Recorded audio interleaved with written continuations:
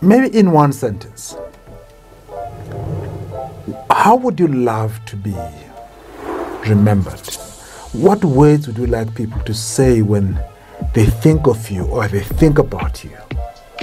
I would like them to remember me for the lessons they got from me. You know, sometimes it's people that I didn't say anything to, but maybe they were watching. You know, I want them to have good memories of me and to say, you know, if it were not for, you know, that old lady or whoever, Yes, I wouldn't be where I am now.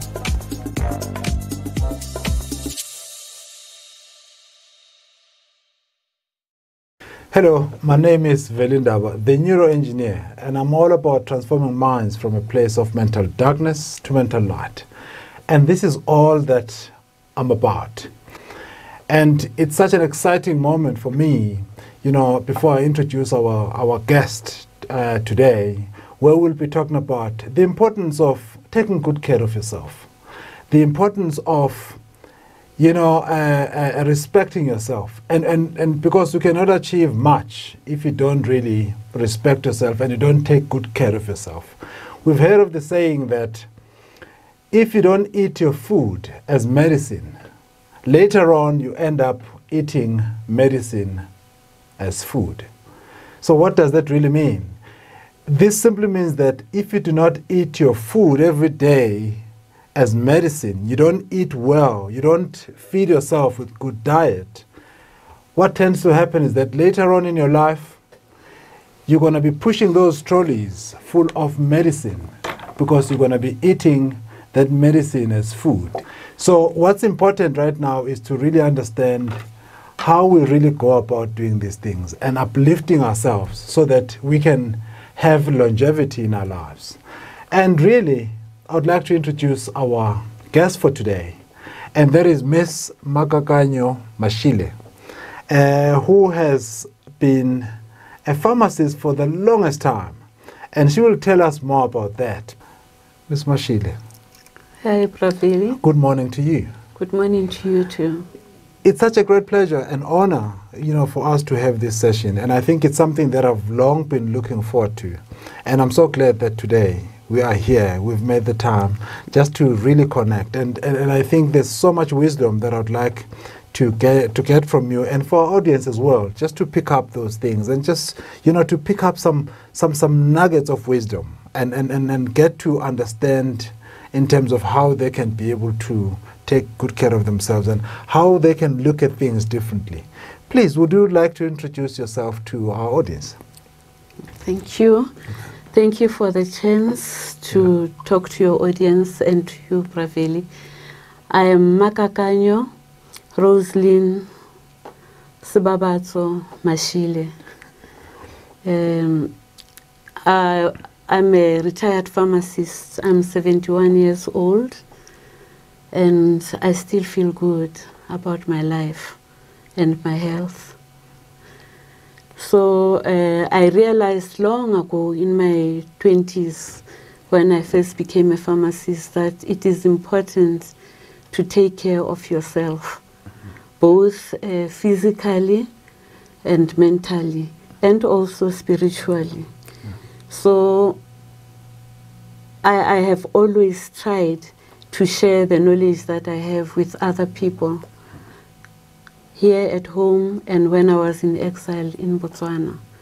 For the ladies, I even had some lessons about beauty care, you know, the routines that one should follow from a young age. Don't wait until when your skin is wrinkled and then only then start trying to repair it, because usually you'll fail. So it's always better to start young. Whether it's exercises, yoga, or whatever, and those beauty regimes that we're talking about. It's better to start them whilst you are young. This is what I'm talking about, and I'm really so honored and privileged once again, you know, just to have you just to share some insights and some exciting perspectives on how one can really look after themselves. And we've just touched on this. I mean, you're a retired pharmacist. Maybe can you just share with us, maybe before we get into you becoming a pharmacist, how was it like for you, growing up? Where did you grow up? Where were you born, and where did you grow up, and how was it like? What did you see around you that influenced you to become later on a pharmacist? Okay, I was born in Orlando East in Soweto, the part that is called Mlamlankunzi, because it had a bad reputation of people being robbed.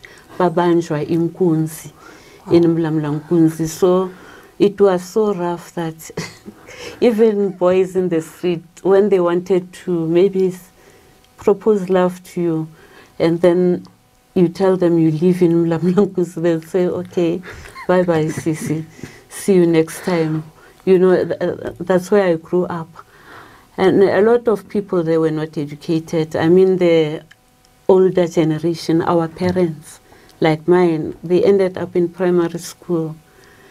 And, we're struggling, but we didn't know that we're struggling, because at that time, we used to share. Whatever we had, food, clothes, we borrowed and lended some to our friends and neighbors if they had to go to a function or something, and it was okay. We felt like one big family in Mlamlankunzi. So I started school early, at 5 years. At that time, we blacks were not allowed to start school at 5 years old. You had to start at a minimum of 7 years if you're going to turn 8 during the year. And again, this is funny, you had to be able to hold your ear, your hand above your head, and touch the bottom of your ear. So even if you're 8 years or 9 years and you happen to have short arms, you're not going to start school. You're going to start very, very late. So how I started early is because my sister, the firstborn at home, was 7 in 1958, because she was born in 1950, and she was going to turn 8 in July.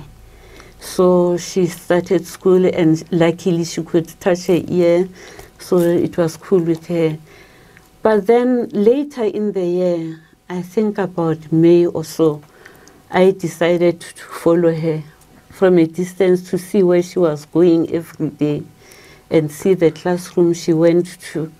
Then one day I decided, after playing with the soil and everything, I just walked to that school. It was not very far. It was called Emacheni Primary School then, and then later it was changed to Leradom Primary School. And I would just go straight into the class, sit next to my sister, push her, so that we share the same bench and listen to what they were saying. And the teacher just went on as if she didn't see me coming into the class, dirty as I was. But then she would teach and teach, and then towards the end of the day, when she asked questions, I raised my hand and answered correctly. Wow. So she wrote my mother and father to say, please let this child be clean. When the older sister baths, she also must bath, and just join her and come to school. You don't have to buy uniforms because she'll not appear in any of our registers. So that's how I started school. Do you remember that teacher in particular? I don't remember I'm not sure whether it was Mrs. Nyati or Mrs. Litwaba. Wow. But yeah, somewhere there, sub-A, sub-B, were taught by Litwaba at some time, Nyati sometime. Yes. Wow, that's an interesting story. I've never heard, actually, the first time that I'm hearing of using your arm, just to measure whether you can touch your ear. I'm sure this would be first as well for our viewers. It was a way to delay us, so that we grow old before starting school. It was during the apartheid era. Wow. So the later you started school, the more dumber you are going to be. Wow, this is such an exciting, episode. Really, this is, I've just become a better person now that at least I know about that. And then now, fast forward, like you went through, like your normal schooling, and then you matriculated at the age of? 15.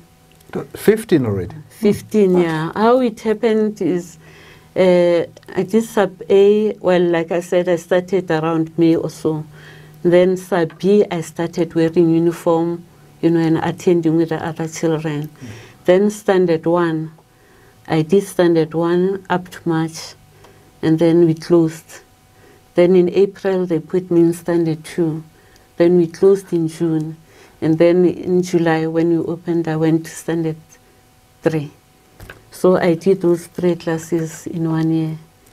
And that's how I could manage to matriculate at 15 in Orlando High. By the way, even in Orlando High, I did Form 1 up to June. Then in July, I went to Form 2. Maybe just a quick one for our viewers. Like especially the young ones that were born, maybe later. So when you talk about Form 1, we're talking about grade 8. Grade 8, and we call it standard 6. For us, because we call it standard 6. Yeah. I think it was also Form 1, but like we're now moving. Yeah. From there. I'm just clarifying. Actually, in our times, then there was also after standard 5, we did standard 6. But then after I went to Orlando High School, that standard 6 fell off. Okay. Yeah, then they reduced our primary education by 1 year. So from that standard 5, you went to high school. Oh. Wow. So you matriculated at Orlando High School under Principal T.W. Kambuli, the that was mathematician. that one was very known, well known. Like who became as well the head of Pace College, Community College. Yes. Yes, in Jablani and that. That's the one. Okay. So when you matriculated now at the age of 15, so did you go straight, what happened then? Did you go straight to university? Yes, I did. Somewhere, I can't remember which class, whether standard 5 or standard 6 in primary school. They told us about different professions. Yes. I was very much taken by being a medical doctor. So I went to the clinic, Orlando Clinic. I was a brave young girl. So I went to the clinic, I asked the doctors, what are the ups of being a doctor and the lows, and do you work every day, do you have off days? Then I heard that sometimes when you are off, you can be called to a clinic or a hospital for an emergency. And I thought, I like medicine, but I want some free time, because I'm hoping to have many children and I want to have time with them. So I asked the doctor, which other medicine-related course do you think I can do? And then the doctor told me about pharmacy. And I hadn't known about pharmacy. I had thought those people in white coats in pharmacies were actually doctors. So a lot of us just addressed them as doctor when we wanted to get any help there. So he is the one who told about pharmacy. And I think I fell in love with the idea. Wow. And then you pursued that career of being a pharmacist in that? Yeah. Immediately after leaving Orlando High School, I went to TEFLO. Oh, okay. Okay. And how did you find it? The choice of your, the choice that you made. In my first year, I got my greatest shock, I had always been passing, skipping classes and doing this and doing that. But there I failed botany in my first year. Botany is the study of plants. Yes. And I didn't understand, how can I fail this thing? You don't even think, you just memorize things and you write and, you should pass. So during the year, we were told that that particular lecturer in botany enjoyed failing people. He was a racist. He was saying our hair is, our brains are short and little like our heads, curled like we don't understand things and we think we do, you know, a lot of nonsense like that. So he would give, after every test, he would give us our papers. Ne? He said, just check the edition. You know, maybe question 1 is 5 points and this one you got 3. Just check the editions, but don't ask me why you got 5 out of 30 or 5 out of 50. Sure. So clearly it was a racist thing.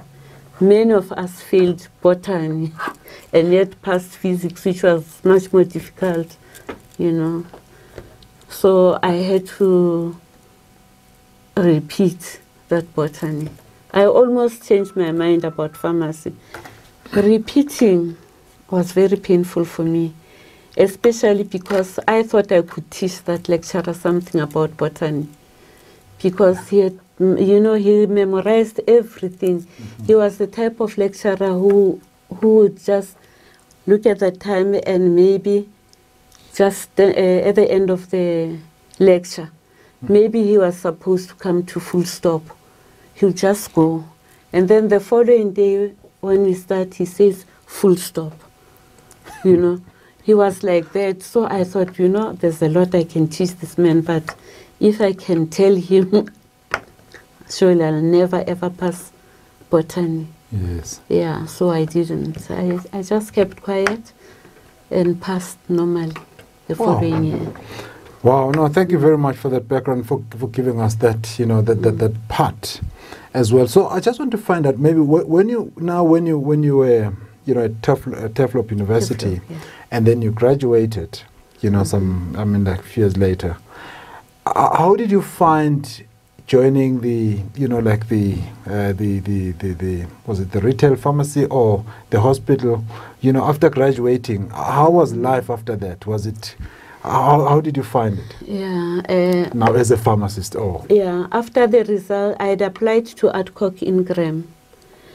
And then after the results came out, I went to them to show them that I had passed. Yes.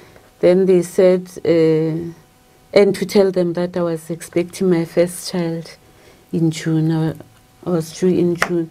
So they said, okay, we are taking you, but you can't start now because we have to build you a toilet. You are the first black woman that we are employing here at Adcock Ingram. They have white women, colored women, Indian women, but not African women. So I didn't start immediately, but I was paid for that month. Yeah. Because they had to build a bathroom for you, a special? Yeah, for me. Was it really like that? Yes. Yes. And now, geez. So starting then, after they'd completed, you know. After they've completed the toilet and bathroom, then I went there to work. And luckily for me, they wanted a BSc graduate who had graduated in chemistry. Yes. So I had a friend, Konji Sibati. She had BSc from Tuflop, yes. And she had majored in chemistry, but she wasn't a pharmacist. Yes. So they employed her. So at least we were two using that bathroom.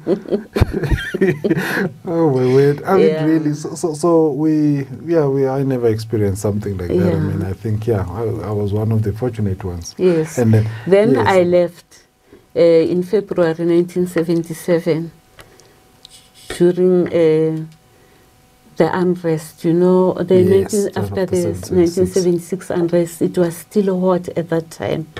And I forgot to mention that going to Tuflop brought me close to the South African politics. Yes. And, you know, whilst we were there, we beat up a spy who was taking pictures during the pro-Freedom rally. And we broke her camera. It was an expensive camera. We thought, she must be a spy. Why is she taking pictures and hiding with a towel, you know? And then since then, the police were after me. And also, my husband had been chased out of Tefluop after the Tiro. You remember Tiro, Nkgopotse Tiro, after his famous speech. My husband was one of those who were expelled from Tefluop. Oh. So we decided to escape into Botswana and go into exile. And when I was there, they couldn't hire me in the hospitals because I was a refugee. I was not a citizen. Yes. So I found a job from another South African who was owning retail pharmacies in Botswana. He decided that he wanted to open one in Francistown. So he called me to come and manage his own in Silibepikwe whilst he's opening a new one because I was not experienced. Then after about 3 months or so, I went to Francistown to take over. And I really enjoyed pharmacy. You know, the interaction I had with people, I liked it more than if I was, I would have been a hospital pharmacist, because there, when you are a hospital pharmacist, especially at that time, all you did was just dispense medicines, you know, prescribed by a doctor. Yes. But there, I had the opportunity to talk to my patients and maybe initiate their treatment. Yes. I was the only pharmacist in Francistown. The entire town? The entire town, yes. Yeah. And maybe for those, maybe of our audience who don't understand what pharmacy, what a pharmacist does and what is a pharmacist, maybe what did you say? How do you explain what is a pharmacist and why is it important to have a pharmacist? Okay, a pharmacist is, during our training, we're taught how to make medicines, whether from synthetic chemicals or from plants. How do we extract the active ingredients from plants? That's why I could work at Cokingram. Yes. They were manufacturing pharmaceuticals, yes, you know, and toiletries. Yeah, as a pharmacist, I was supposed to just make sure that they use the correct ingredient and the correct quantity as per the recipe. Yes. Yeah. And then in retail pharmacy, the pharmacist dispenses scripts from doctors. Yes. But again, you advise people. Yeah, and because, as I said, I was the only pharmacist in town, people came to me even with social problems, you know, because I'm a good listener. Yes. I used to listen, and sometimes I'll tell them after they finish that I think you need to see, you know, a psychiatrist, a social worker, or a medical doctor, whatever. But I realized the importance of listening really well. Yes. Yeah, that some healing comes from your listening. Even before you say, I recommend this, the person already feels better because you just listened to them. Wow. So in terms of the personality, you know, like type, as a person, if you really want to be a pharmacist, I mean, for those people who want to help people and that, so in terms of, you need to be a good listener, as you have said. A good listener. Yes, and also you need to be a people's person. A people's person, yes, so that they are not afraid of you. Yes. They feel free to come, and they know you are not going to ridicule them and tell them their problem is too little, yes, or maybe they make them feel like they're stupid. That's why they are like this. You know, you had to show them respect, yes, so that they can respect you back. Wow. And also, maybe just moving on, you know, on the same path, looking at yourself as a pharmacist, what did you say? Do you think there are people who go to pharmacies just to get some medication simply because maybe they could have done something better with their lives? Do you find that there are people who rely heavily on pharmacies, you know, than maybe on things that they can you know, that they could have done differently in terms of like exercising and eating well? And that, what did you say on that one? Is there a way that you can avoid that as someone who's been there in the cold front? Yeah. In my experience, I noticed that some people come to the pharmacy after making their own decisions. They come there to check whether the pharmacist will endorse what they've decided. Okay. Or maybe the pharmacist will tell them something different. Like, for example, in Botswana, people live in towns and villages where they plant their vegetables and things are all far away from where they live, you know. So when they go to these cattle posts, they call them cattle posts, sometimes a person will go for 5 days. And whilst the person is there, I'm talking about that time when I was still there in Botswana, in the 70s and 80s, you find that they have very little clean water to bath. Okay. So the person will stay there and not bath for the duration of his stay there. Okay. Then the skin will start itching. You know, Botswana is very hot. The person will be sweating and itching. And then after that, he comes to the pharmacy to say, you know, I've noticed that every time I go to Botswana, my skin starts itching. Can you give me something to prevent the itching? You know, I would politely tell them that, no, it's because you don't wash when you are there. The skin needs to be washed. So make sure you carry some clean water. Get a container and then pour a little water, use soap, wash and see. You don't need tablets to prevent any itching. We treat itching, but you don't take tablets in advance. So I had to show respect when I'm telling them this. Yes, because if I didn't, you know, I would sour relations between the patient and me. And now, when you look at that, I think that's just one example.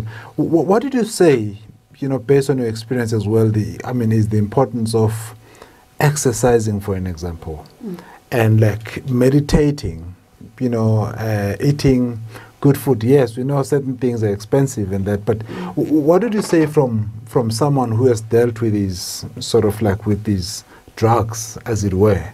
You know, what did you say is the importance of that based on your experience? Where people, and do you think people are really doing enough, you know, for that? I mean, like to you know, just to help themselves?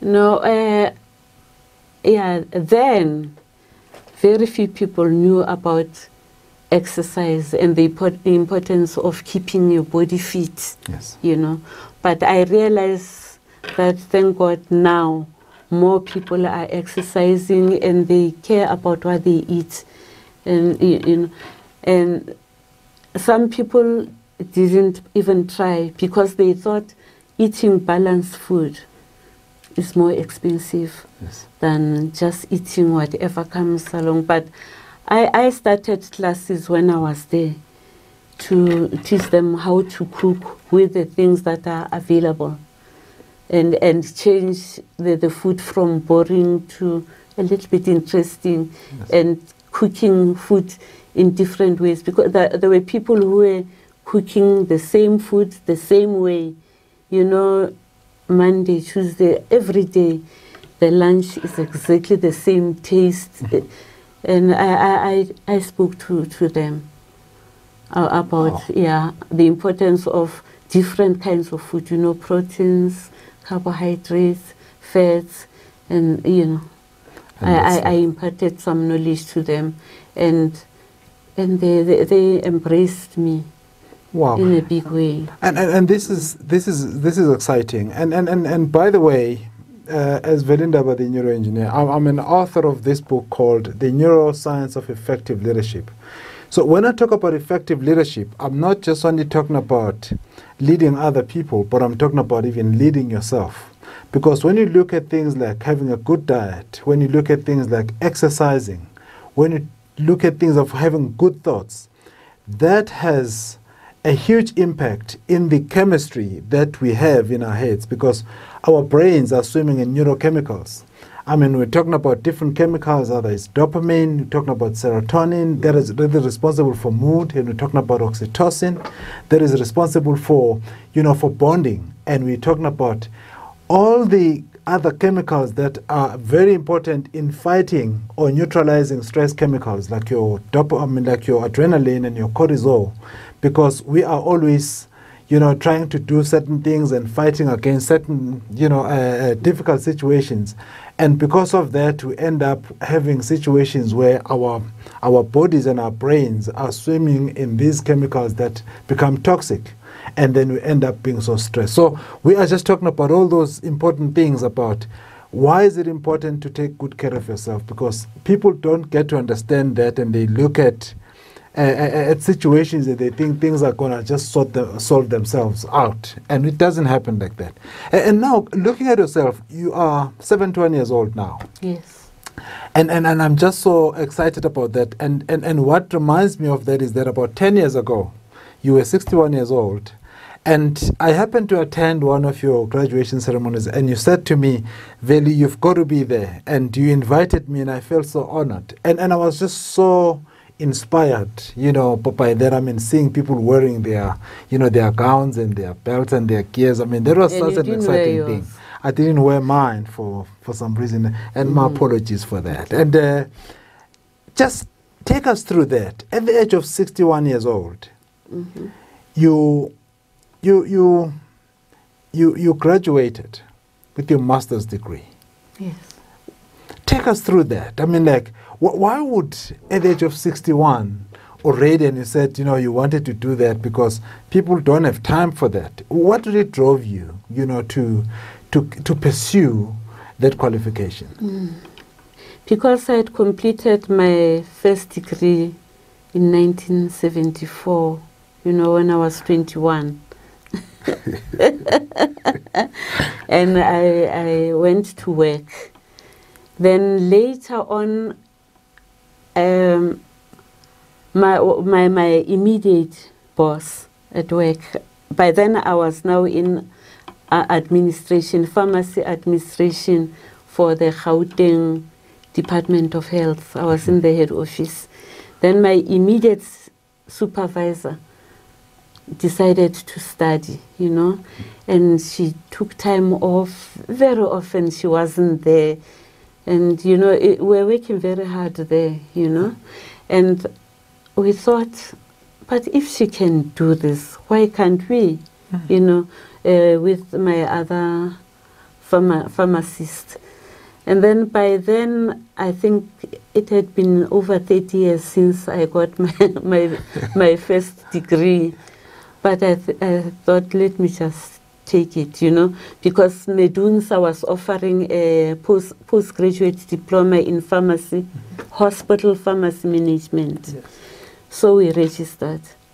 And I passed with a distinction. Wow. Yeah, so I was proud of myself, and because I'm never one to be afraid to talk. Behind closed doors we're saying, but why do they make this postgrad diploma so difficult and so intense, and yet it's just a diploma? Why don't we approach them and ask them to start a master's program in hospital pharmacy management? And as usual, I'm the one who raised the topic to our facilitator, and she said, okay, if Medunsa does start it, how many of you will go? I raised my hand, and I think about 5 or 6 others raised their hands. Later on, before we graduated with the diploma, Medunsa responded. They said, okay, they have decided what they can add, what more they can add to what we have done for one to qualify for a master's degree. Now I was the one who had raised my hand and, asked them. So I felt I have to go ahead and do the master's degree. Wow. Yeah, so I did. It was not easy because were working hard, as I say. I was going to the whole, you know, Johannesburg province, not only Johannesburg, but Gauteng. You know, I went as far as Vanderbilt Park, and I also went to Pretoria. What are those places that were forgotten? Garankuwa Hospital, yes. And them, you know, they were far away. Yes. So we were going there. By the time I reached home in the evening, I was tired, but I had to do this master's because I always believe that whatever you start, you must finish. So I finished and graduated when I was 61. Wow, you've just heard it. Whatever she starts, I must finish. She must finish it. I must finish it. And I think out of this, I mean, there are three things that come to mind. And I think number one, from what Sis Makay has just shared with us, number one is that you must never ever give up on your dream. Pursue your dreams, and whatever you start, you must finish. And then number two, it is that you are never too old to learn. So there's always an opportunity for you. Like we normally say that it's not about the dog in the fight. It's not the size of the dog in the fight that determines where the war is going to go, but it's the size of the fight in the dog that determines that. The dog can be so huge and big, but if it's got no fire in it, nothing is going to happen. It's about the size of the fire that you have inside of you. And then number three is that it may always appear to be a solo act, but it always takes teamwork. I mean, she's just indicated that, you know, she was with people, I mean, around, and she raised the hand. You're the first one. I mean, yes, I know. I mean, with your kind heart, I mean, you always, you know, take a lead, you know, when it comes to issues of importance. And you when you believe in something, you really, you know, you take a lead. Yeah, I go out and do the best that I can do. Now that you're 71 years old, knowing what you know already and what you have experienced, I mean, over the years, what advice would you give to a 25-year-old you? Or to someone who's 25 years old right now that is thinking that they've got it figured out. You know, they've got it covered. They've got, you know, all the answers. For them to reach this age in a way that is, you know, that is encouraging and that is inspiring. What advice would you give to them? Maybe in different facets of life, in terms of health, in terms of self-development, maybe in terms of spirituality, maybe in terms of relationships, because those are the pillars that are very important in us as humans to become the strong and to become the most useful and resourceful, I mean, like human beings.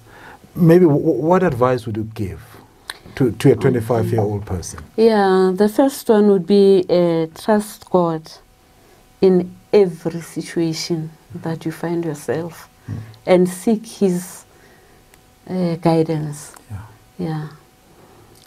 And then remember also that He is always with you, down in the dumps or when you are happy, when you are succeeding. That it's not only because of your efforts, but it's because God helped you to do that, made it possible for you to do, because He controls everything. Yes. So if you have difficulties, trust Him. I know there are some who think, you know, they'll say, okay, let's just go and drink and drown our sorrows. Don't do that. Face your challenges in a sober manner. Yeah, and at that time, what I used to do, well, when I was 25, I was starting my first job as a pharmacist. Yeah, if you are a woman, go through those beauty regimens, you know, cleanse, moisturize, tone, and at night cleanse, moisturize, and nourish your skin. You can see my face. Oh. 75 years. Wow. 71 years, yes. sorry. But in 75 years, if I'm not dead, I'll still be like this. No, you're still going to be around. Yeah, I can assure you, yeah. And then that's the time when you need to be more careful as to how you look, so that no person should be able to look at you and say, she's undergoing problems. You need to look bright. And because you look bright, you're definitely going to get some compliments somewhere, and they will cheer you up. Unlike if when you have problems, you dress in a drab manner, you know, and people, you know, remind you, what's happening to you, you know? Yeah, so look great. Yes. Look great, and then you'll feel great. Absolutely. Later. So it means that when you talk about good health and you talk about good looks, like with a good skin and everything, especially to women, I think it applies to almost everyone, but especially to women. Yeah. It's about investment. Invest in yourself. In yourself, yes. yeah. Okay. And as you go on, take any opportunity that you get of empowering yourself. You know, like you hear how people are introducing computers in their offices. What's a computer? What does it do? You know, you never had a chance to use it. Find out how you can register so that you know. You hear there's somebody who is coming, somebody doing internal decor in the houses, and find out how you can register. Do it. You are a pharmacist, you are a police officer, you are whatever. Go for these short courses. They will make you feel better. Yeah. And they'll add value to you. You can add them in your resumes, because they might be looking for somebody with this profession, yet they know they have a problem in the field of how their offices look. So they always know that they can come to you and say, can you please look at this? And it makes you feel good if you have achieved. Absolutely. You know, yeah, it makes you feel good.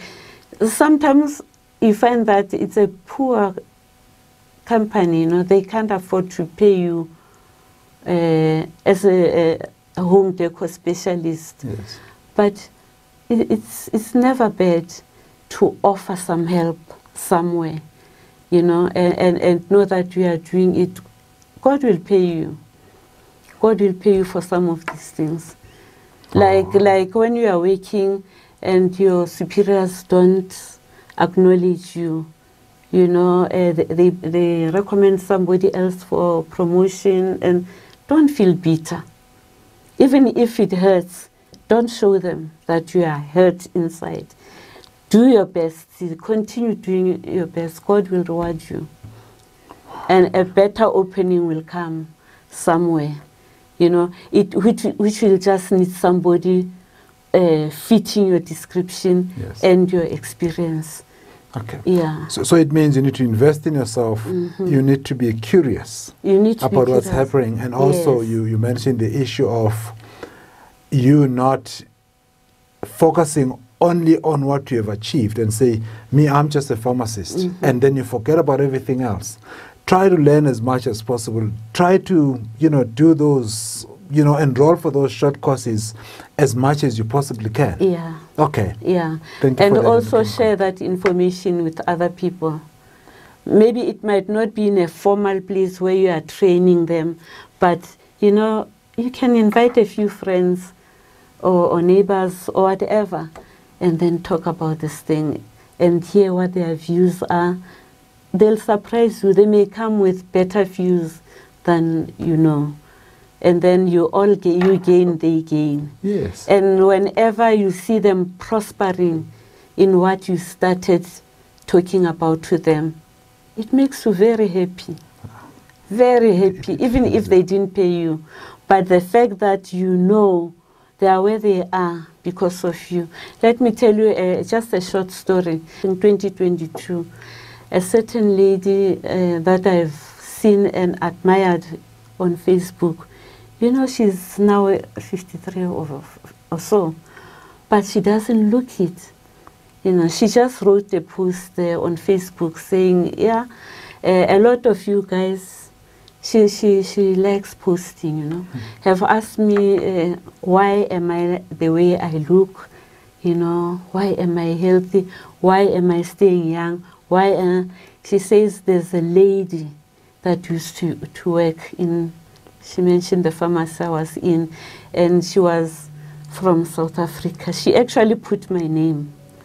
She says, when I was young, I used to accompany my mother. She lived in a village not far from Francistown, yeah, Donota village. Yeah.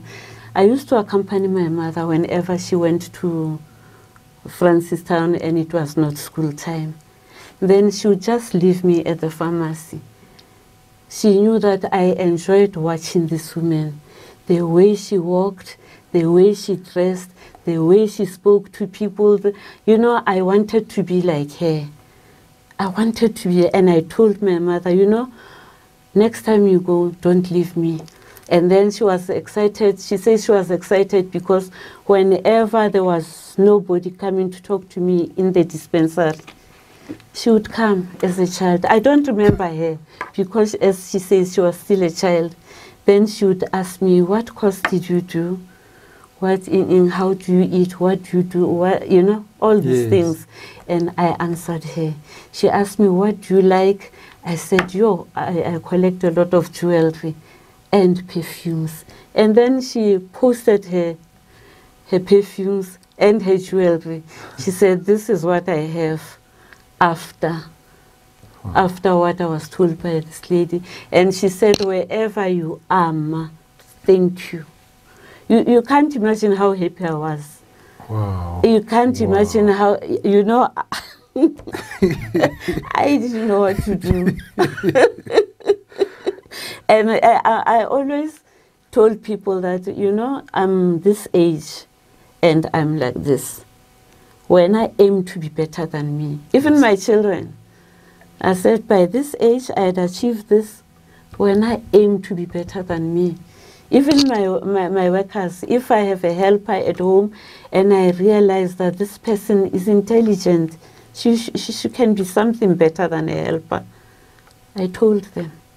And I even said, if you want to go to school, maybe I can help you and then get another helper, you know. And some of them achieved much, much more than I did, but they always remember that they are where they are because of me. And this lady that I'm talking about, she does the same. Wow. Yeah, wow. If she realizes there's talent here or intelligence here, she does whatever it takes to help that person to go up. And whatever you do to people, God increases you. Absolutely. And I think you've touched on these few things, and I know that we're going to just maybe share some few of those, but just to remind those who have just joined, you know, us in this, is that always develop yourself. Always look at how you can increase, you know, your value. And also look at, let it not just be about you, but also get to share with other people, because you don't know the difference that you're going to make in people's lives. And even though people may not say thank you to you, there are those that we always talk in my world about, people who always look at you incognito. They always check you out, you know, in private. They never declare that we are doing a good job, and that those people, it's okay. But God is there on your side. I mean, He's the one who's going to increase your territory. And what else that comes to mind that maybe you'd like to add to a 25-year-old? And even those who are even 50, you can still pick up some few things and be able to be a better person. Actually, before they reach the age of 25, if I get a chance, I tell them, you can never love two people at the same time. Keep just one. One is more than enough. But if the relationship doesn't work, or the person becomes abusive, whether emotionally, physically, or in whatever way, break the relationship. Stay without a relationship to heal from that one, and then start again with one. It never pays to have more than one. Yeah, never pays. Respect your body, like it, fall in love with yourself. And if you do that, then you'll never go wrong. It's people who don't love themselves or respect themselves who will have a lover this town, in this town, another one there, another one there. So Don't do respect that. yourself, and Respect that for longevity yourself. as well. Yes, for Yes. longevity as Yes. well. Yeah. Okay. Yeah. What else? Did you have something else? Never try to be someone else. Work towards being a better you. When God created you, He wanted you to be you. And He had a plan for you. Try find out what that plan is for you and do it. You will always fail if you try to be someone else. Be the better you.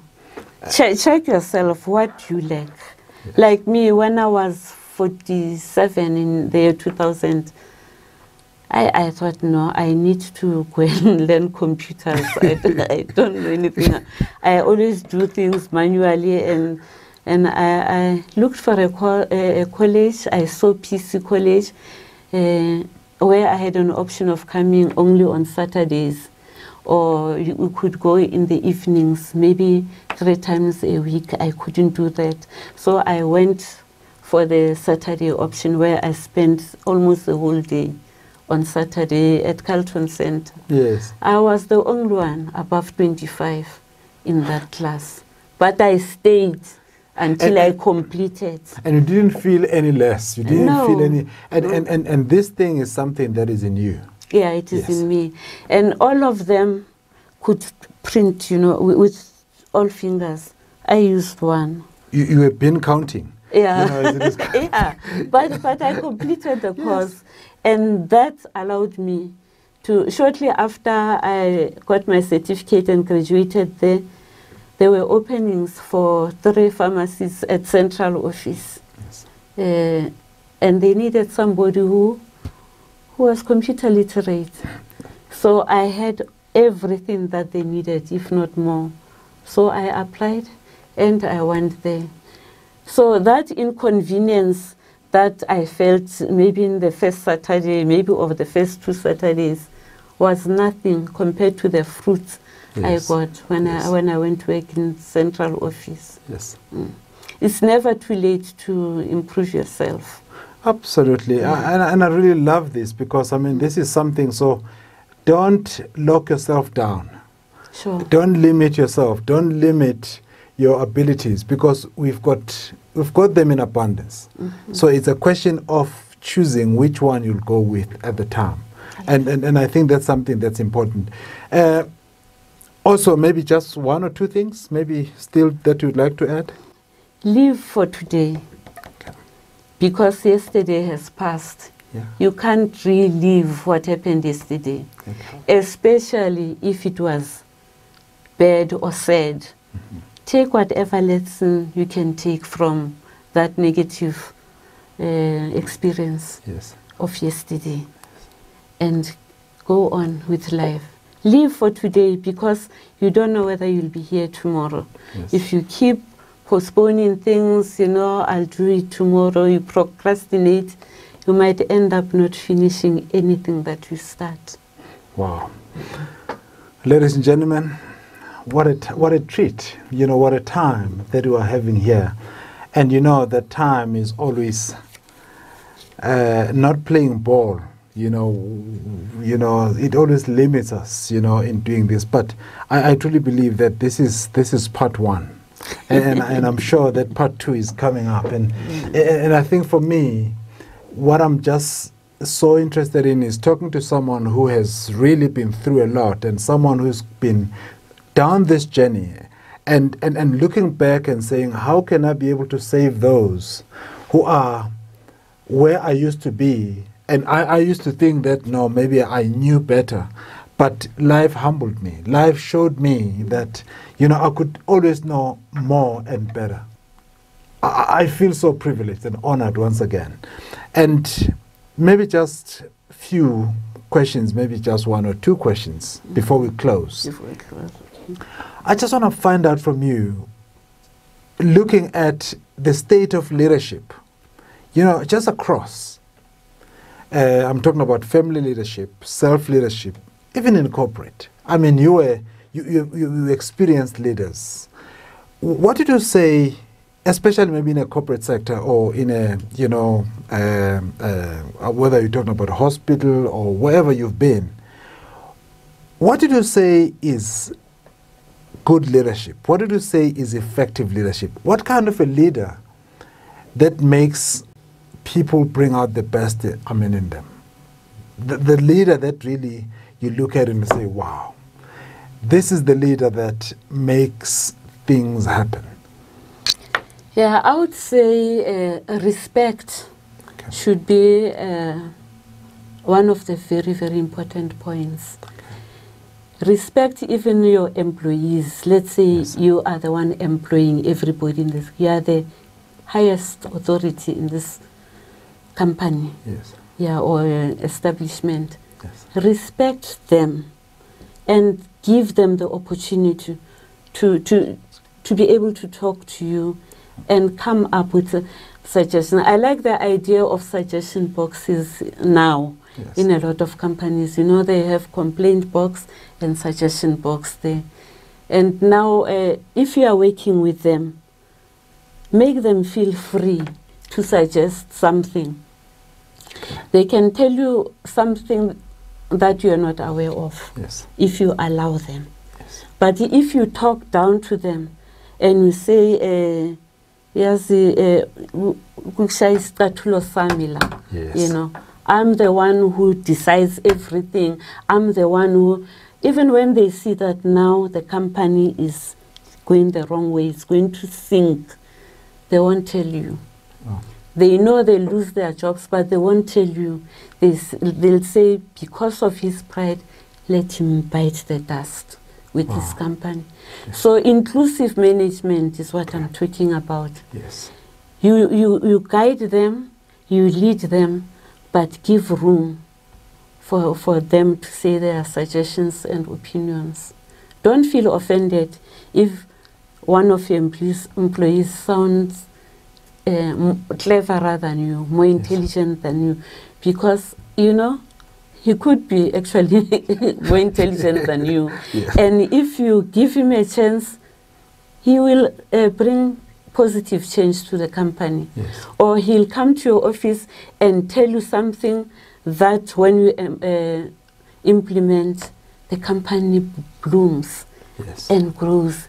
And you are surprised one day you are chosen by some body that you are not aware of as the most progressive leader in, yes, this type of establishment. Yes. Whereas they don't know your secret. Your secret is that junior worker. Yes. So after whatever they've suggested to you works, reward them. Yes. Reward them so that they can be, you know, they should feel like they belong and, you know, like it's one big family and they own the establishment, you know. Yes. That way they are your security as well. Wow. Yeah. So what you've just said now is that you need to trust your employees. Mm-hmm. You have to listen to them. Mm-hmm. You need to, create an environment where they can be free to come and make some suggestions, yes, to you about how you can be a better person. Mm-hmm. And if there are people who appear to be like bright sparks, yes, or even more smarter than you, give them space. Yes. And because they will make you shine. Mm-hmm. And I think on that, that's where we come to the end, yes, of our discussion, And before we leave, it's something that we do here just to ensure that everyone who's been with us, he leaves our audience with something. Just the question that I want to ask you is, maybe in one sentence, how would you love to be remembered? What words would you like people to say when they think of you or they think about you? Long after you are gone. Long after I'm gone, yeah. I would like them to remember me for the lessons they got from me. Sometimes it's people that I didn't say anything to, yes, but maybe they were watching. I want them to have good memories of me and to say, you know, if it were not for, you know, that old lady or whoever, Yes. I wouldn't be where I am now. I am better off because of her influence. Wow. Maybe she knows, maybe she doesn't know. But I want them to remember me that way. Ms. Mashile? And to share, you know, Yes. to share what they have with other people. If you are stingy, I'm sorry, you're going to be poorer. Yeah. Yes. You're going to be poorer. It's a formula. It's a formula, I don't know from where. If you give, you get. Yes. And you own more things than that person who is stingy. Yes. And that person will never ever be happy because he's so stingy, he's afraid of losing what he has. You know, he's thinking of how can I rob the next person so that I can become even richer. Yes. And yet they're stingy. They don't enjoy what they have. But givers enjoy what they have. Ms. Mashile, what an honor, what a pleasure to have you. And ladies and gentlemen, the word says, blessed is the hand that gives than the one that just receives. So when you are always wanting to receive things without giving, that's called greed. So you need to have an open heart. You need to open your heart, and you have to be able to make this world a better place than you found it. So for me, Velindaba, the neuroengineer, I'd like to say thank you so very kindly for joining us. And I just can't wait for the next coming session that we're going to have. This is just episode 1. And episode 2, we're going to be talking about everything about the neuroscience of effective leadership, where minds are being transformed from a place of mental darkness to mental light. So, until next time.